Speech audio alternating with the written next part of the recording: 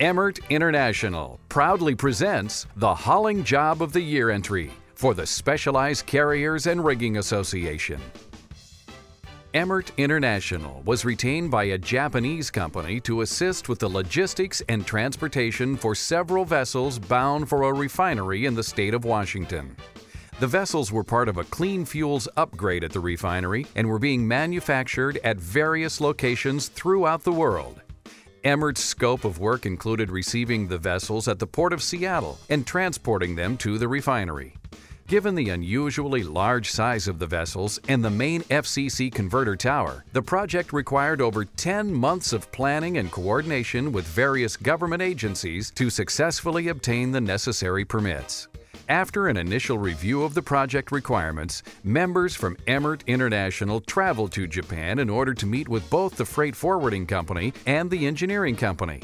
The details of the project were mutually agreed upon, and Emmert began the arduous task of obtaining the necessary permitting requirements to transport the vessels once they arrived in the United States. The bulk of the vessels were transported to the refinery directly from the Port of Seattle. However, 3 of the vessels were so substantial in size they could not be transported over the existing roadways. As a result, Emmert would be required to receive these vessels directly from a heavy lift ship and position them onto a barge. Then, the intent was to barge the vessels to a beachhead, which was close in proximity to the refinery, and perform a roll-off operation.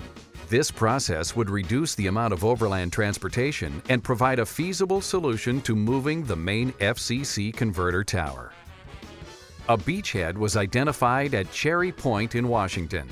This area would provide a suitable landing site and reduce the overland transportation to only 4 miles. Upon identifying an off-road site, Emmert finalized the trailer configurations that would handle the 3 large vessels for the roll-off and overland transportation. Emmert International configured a dolly and beam system to transport a riser and a silo vessel. The riser vessel was refractory lined and therefore could not withstand any forces during the offloading and transportation process. If forces were imposed on the riser column, there was a high probability that the inside lining would be damaged. 6 70-ton Emmert International designed off-road dollies accompanied by concave walking beams provided the necessary stability for transporting the delicate riser unit. To accommodate the silo vessel, the same trailer configuration was also utilized. Emmert was able to set up each of the trailers ahead of time on the barge and receive each of the vessels directly onto the transport systems from the heavy lift ship. Since the main FCC converter tower weighed in excess of 1.5 million pounds, had a diameter of 36 feet, and an overall length of 175 feet, designing a transport system proved to be rather challenging. Emmert had to take into consideration barge deck loadings, maneuvering the vessel around 90-degree turns, and maintaining axle weight requirements.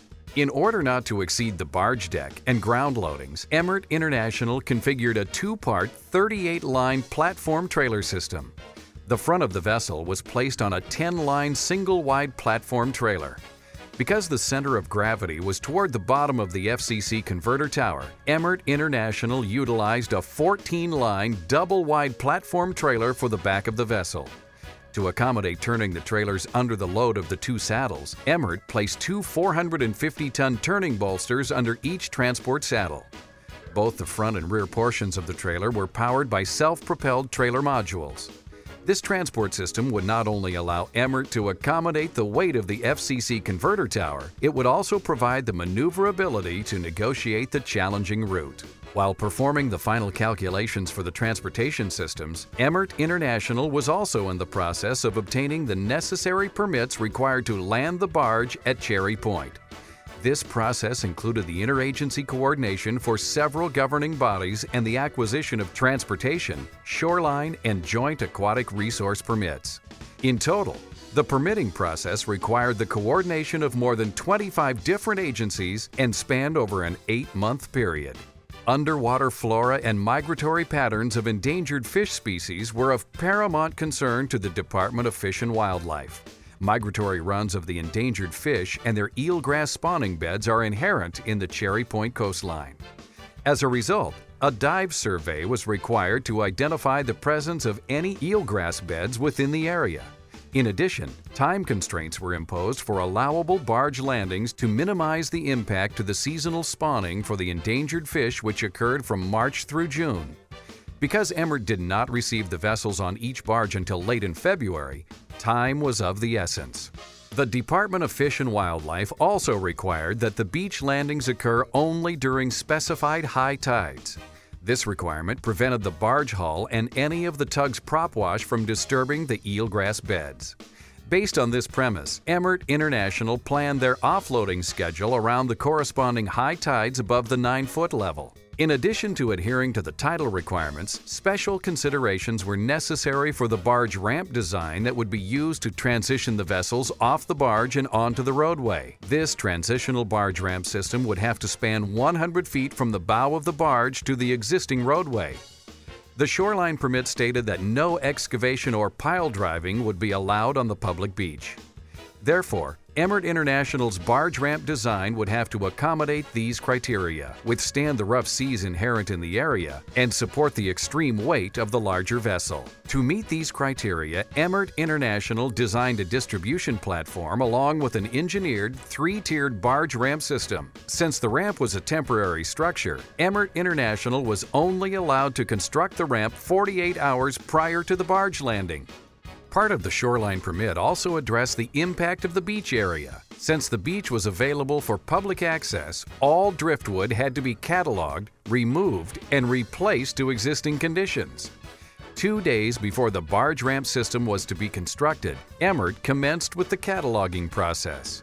Unfortunately, 18 inches of snow fell on the shoreline the night before the cataloging process occurred. In order to photograph and catalog the driftwood, trash pumps were utilized to spray seawater onto the snow-laden beach and melt the snow off the driftwood. After the snow was washed away, Emmert photographed the area and strategically placed the driftwood away from the barge landing area.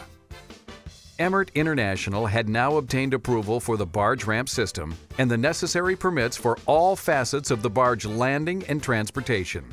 It was now time to perform the barge offload sequence. To offload the FCC converter, the barge would be beached at high tide, which occurred at 10:03 in the morning. Fortunately, the seas were calm and wind was minimal. These were ideal conditions for the barge landing. The tug positioned the barge off the shoreline at 9:30 and began to slowly bring the barge toward the beach. Within minutes of the high tide window, the barge was placed on the beach. Upon the beaching of the barge, a hydraulic crane was moved into position and the last set of barge ramps were placed on the 3rd tier of the distribution platform and the bow of the barge. After securing the barge ramps, crews from Emmert International delashed the vessel and prepared to offload the vessel from the barge. The self-propelled platform trailers began to move the mammoth vessel toward the barge ramp system. 8 water distribution pumps would be utilized to fill up the front ballast tanks on the bow of the barge as the weight of the FCC converter was transferred on the barge ramp distribution platform. The ballasting procedure would ensure the stability of the barge and prevent the bow of the barge from shifting on the shoreline during the offload procedure. The first platform trailer section was moved onto the barge ramp and the FCC converter slowly moved toward the roadway. After transitioning the vessel onto the barge ramps, Emmert slowly maneuvered the converter onto the roadway. The roadway at the end of the barge ramp consisted of a sloping left-hand turn. Emmert's trailer operators skillfully maneuvered the vessel around the corner and off the barge ramp system. Emmert's goal now was to remove the barge from the shoreline before the tides fell below the 9-foot level. The hydraulic crane was repositioned and the last set of ramps were removed from the bow of the barge. By this point, the barge had been deballasted and the tug was able to remove it from the shoreline with ease. The first barge offload was executed flawlessly. Emmert was now ready to offload the riser and silo vessels. The next day had a corresponding tide window that was above the 9-foot level. As a result, Emmert was prepared to perform the same offload procedure the very next day.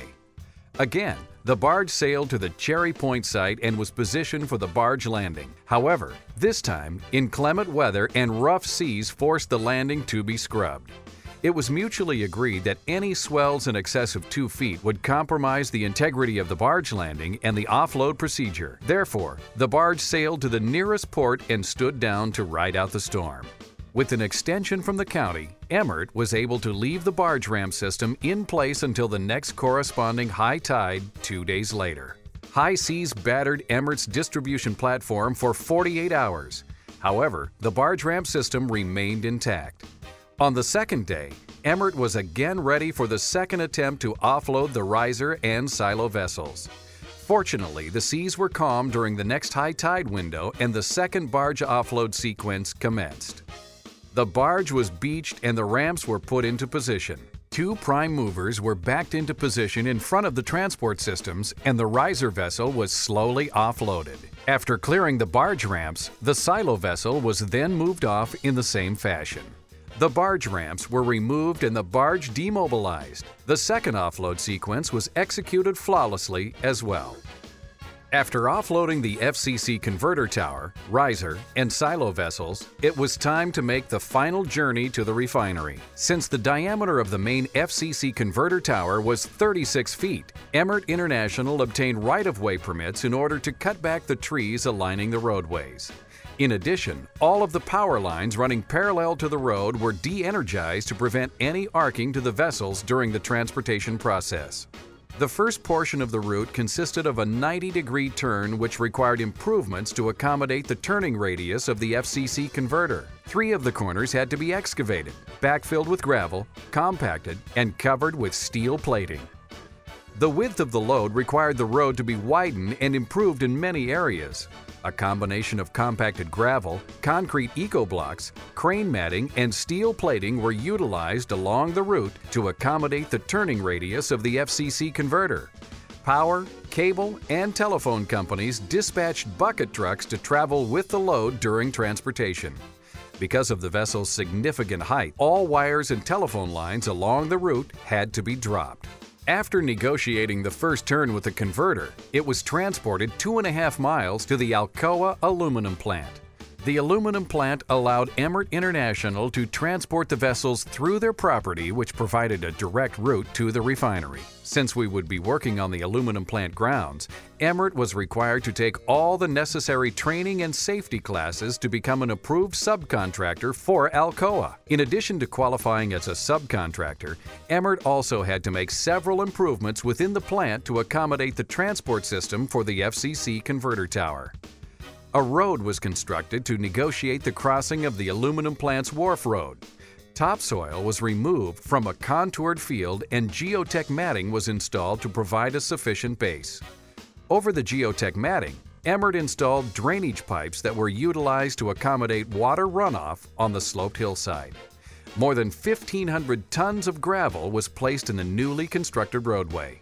The fill was then compacted and plated with steel to provide sufficient support for the massive FCC converter tower.